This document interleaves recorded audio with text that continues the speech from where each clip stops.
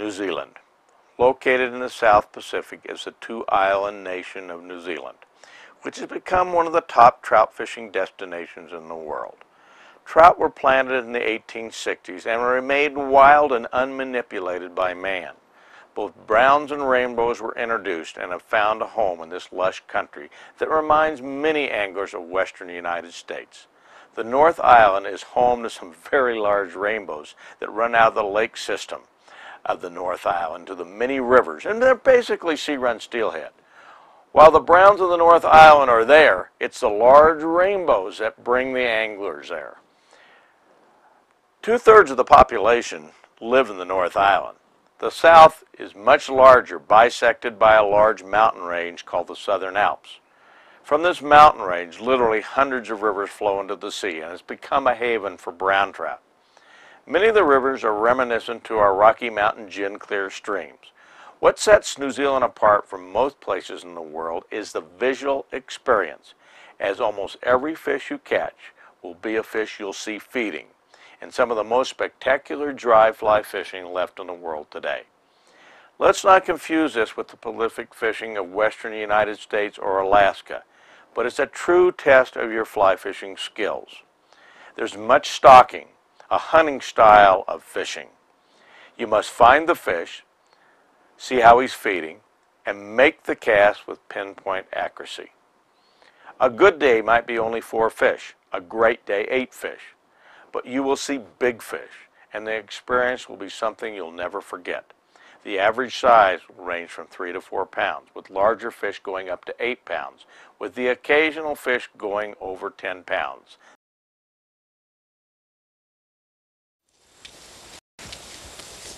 You know, this fishing's a lot like hunting, Patty. Yeah, sure is, Jack. You stalk. Yeah, it's just like hunting deer. That's what's different about New Zealand, isn't it? Yep. Well, that's the whole way of it, is if people can appreciate that the fish can see you as well as a deer can, you'll catch fish here. That's right. Yep. And, look, right there. Oh, yeah. Yep, there's one, there's one. That'd take a dry, wouldn't it, Patty? I reckon so.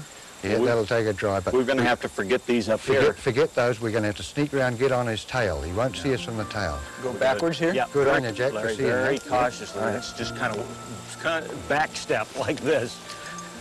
Yeah. Amazing how they can see so well, isn't it? Oh, they can see all right. Okay, you're first up, are you, Jack? Yeah, I'm ready. first. Righto. Okay, now we've got to get on that tail of that fish without him seeing us. He's right up near the surface. Yep.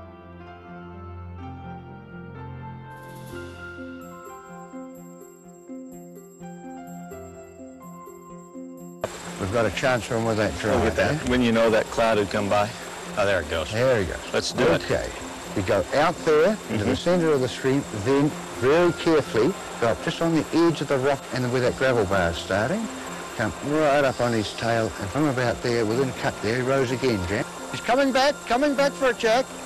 You're coming. Well done. Well done. First cast. First cast is going to be the best, Larry. All right, coming back at me I'll make here. some comment about the cast later, Jack.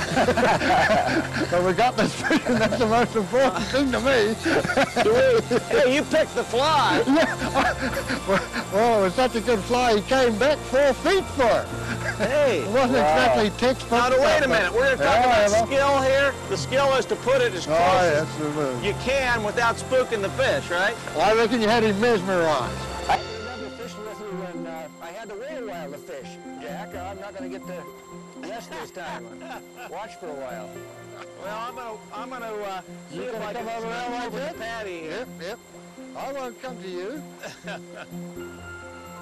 Well, the fish is very cooperative. He's swimming right there. Up, he sees that Put lead. pressure on him now. Okay. There you go. You're gonna come right at you, right? Oops.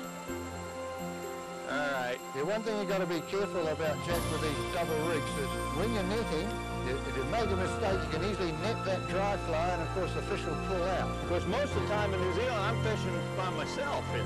Yeah, well, that's right. You'd be well used to it. Or do you use the beach jack? You I'm wouldn't. not, no, I like to use net.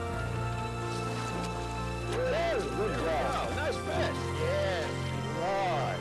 Oh, great. Nice long fish. Thanks. You know, Patty, this is one of the strategies here in... My fish aren't average. Oh, well, they are out here. Are they spawning now? Yes, they What are. excites most of the anglers that go to New Zealand is the sight fishing with small flies in a beautiful, pristine, uncrowded rivers. New Zealand has excellent guides association and a lodge system which provides everything an angler needs in every price range. A first-timer should try to fish both islands for a minimum of 10 days. If price is a problem, anglers can go to the North Island after March 15th to May 1st, when the airfares usually drop in half and guide services are at discounted rate.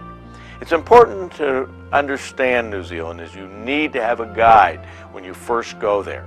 It is very difficult spotting the fish and you need to learn how to do it.